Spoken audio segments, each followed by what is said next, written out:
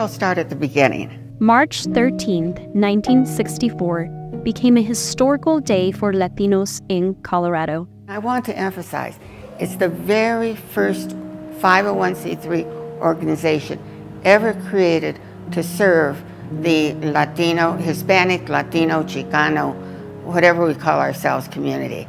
This whole ethnic group that is so important to our country.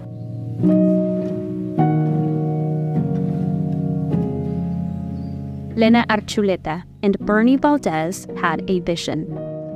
Started to come together to form this new organization to take advantage of a recently passed law that allowed nonprofit organizations to be formed. Joining up with what is now called Mile High United Way to sign an agreement first of its kind, the Latin American Research and Service Agency, also known as La Raza. This group, not only did they survive, but they flourished and they kept going. And United Way, after a while, saw the benefit of having this organization. And so La Raza was formed and proceeded to have this long history of service to the community. La Raza created for Latinos when it came to education, youth motivation, jobs and employment, health and welfare, housing, and community resources. Unfortunately, people who make decisions and policies affecting our communities in Colorado, in both the public sector and the private sector,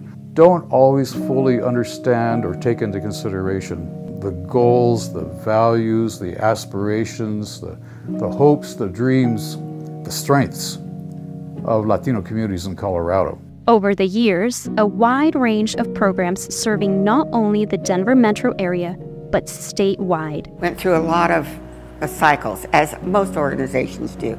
The beauty of La Raza was that it survived. It survived the ups and the downs and the curves and the straight time. And as a consequence, it continued, on its path to serve our community.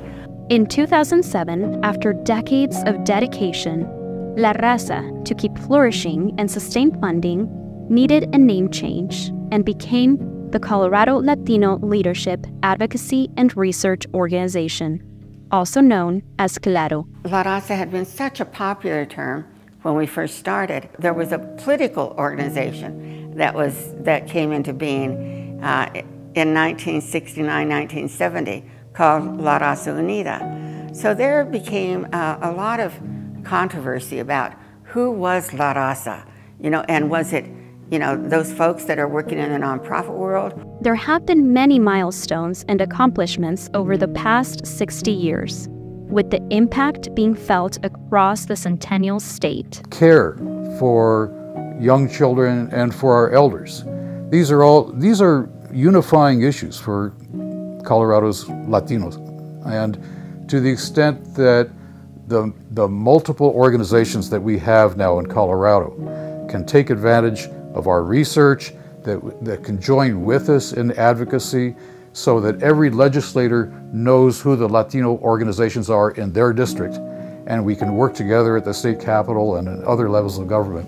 A lot of good things that Cllaro is doing that center around leadership and education, and that evolves into how we serve the newest members of our community. None of this possible without the 17 people who first saw the need for Latinos right here in Colorado. There's a problem with me because every time I go to the office, I think of our founders, who really set the tone and values and mission of the organization. So Bernie Valdez, Lena Archuleta, Chuck Tafoya, first board of directors, Jorge Gonzalez, Sheldon Steinhauser, and all the others are shaping what we are today. A large thank you carried on to those who continue that leadership and passion today. As president and CEO of the Latin American Research and Service Agency, I was able to raise the money, get the organization out of debt, and by the year 2008, I left the organization in fairly good financial status. It's been difficult. It's always difficult. I think Mike Cortez really deserves an incredible thank you from all of us for his effort to help the organization continue. I was invited to sit on the board of directors in the mid-1990s, and I've been off and on the board ever since.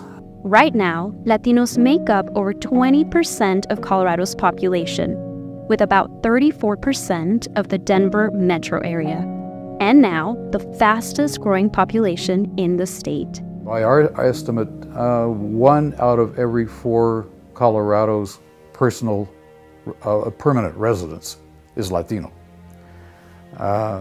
We're a growing population, we're a growing part of the workforce, an economically important part of the state's economy. Cllaro will strive to be a service to the community well into the future, using data from the Cllaro Research Institute, along with educational support through the Cllaro Capital Fellowship Program.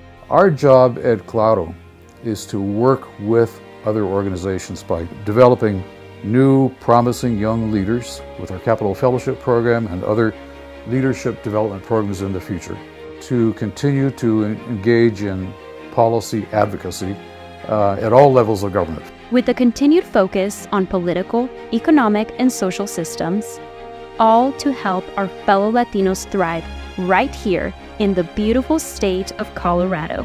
Right where we want to be in terms of advocacy, leadership development, and research that can influence policy.